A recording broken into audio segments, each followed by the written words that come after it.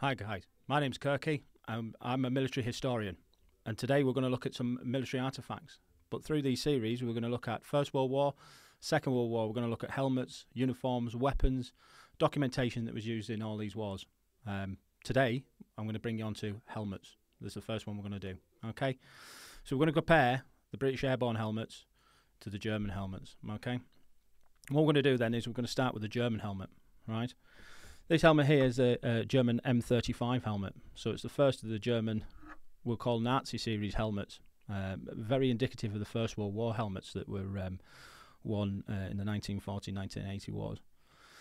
The only difference is they took away the air vents on the side that was used to hook onto armour plates to give it extra armour. By the time Hitler came into power, he wanted to reduce the helmet size down, and that was all to do with the way metal became quite scarce. And you see these helmets come through from the M35 all the way through the M42, and they get slightly better printed, if you'd like to put it that way, better pressed. Okay, so today we're going to look at this one. This is the M35. So this one actually came out of France. It was used in the Battle of France. It's called a M35 double decal helmet, and the reason for this is it's got two decals on. It's got the National Party decal on this side here, as you can see just through the paint, just there, yeah. And on the other side it has the Wehrmacht eagle, which is just there with a SWAT sticker underneath. Okay, as you can see from the texture, it was a Dug relic helmet.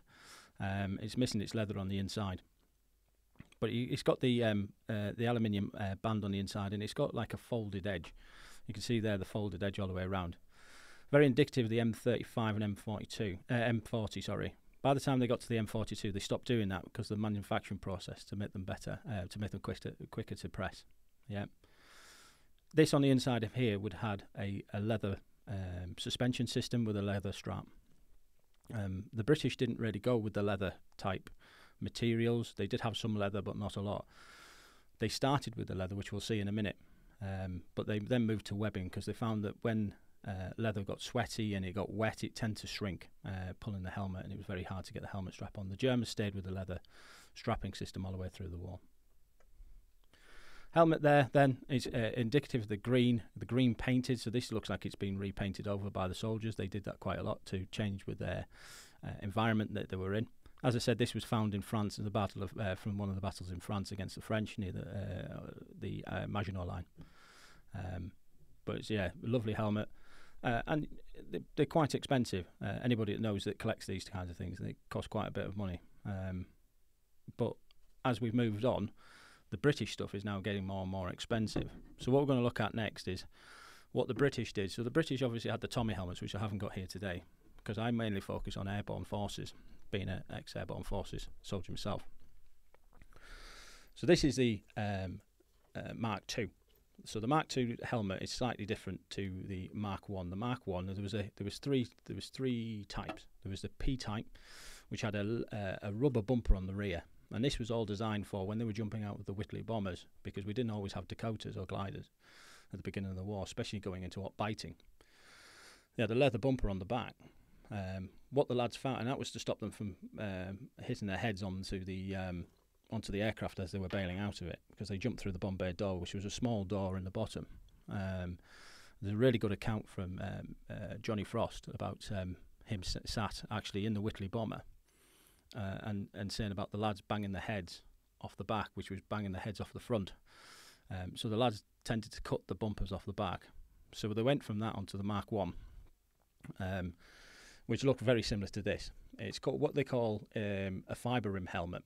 It's got a small bit of fibre. If I just move this netting here, it's got fibre that runs round, and it was like a bumper. They then realised that actually doesn't do anything, and they took it off and went on to Mark III, which we'll look at in a minute. So they started with the leather suspension system on it with the chin cup, and it was a two-piece suspension system that buckled through, and it tightened it to the face to stop it from coming off, because obviously when you jump out of an aircraft, the wind shear hits you quite quickly, and it tended to push the heads back, and it was quite a jolt. It's got a leather band on the inside. This is actually a 1942 helmet with a rubber pad on the inside and a webbing suspension system in the top.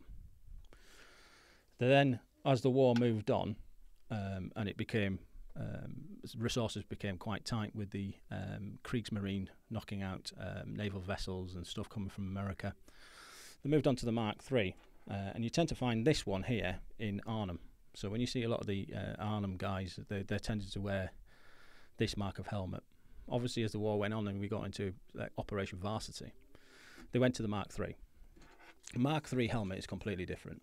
This one has got a slightly later system in it, but it's the same as the World War II one, which has got the leather band on the inside, and it's got the Zorbo rubber to obviously protect the head.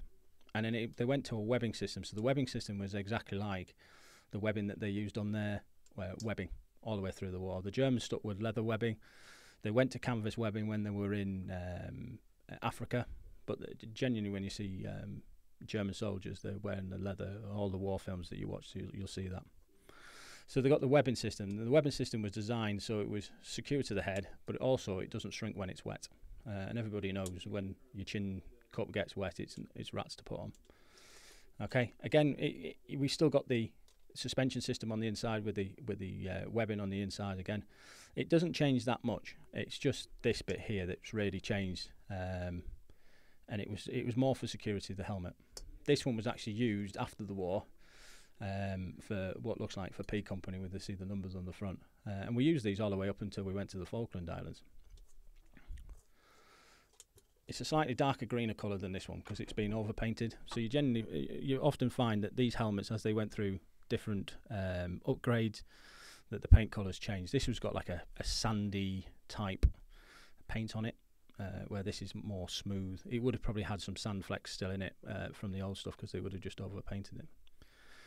There is other helmets, so we will cover other helmets as we go through this series. But these are the three. These are my pride and joy three that I've brought in for you today to have a look at.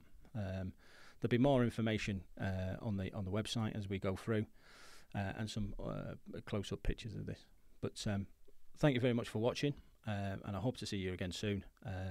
Like I said, next time we'll get some machine guns out. I've got some documentation and uniforms for us to have a look at. So thanks very much for watching, and we'll see you again soon.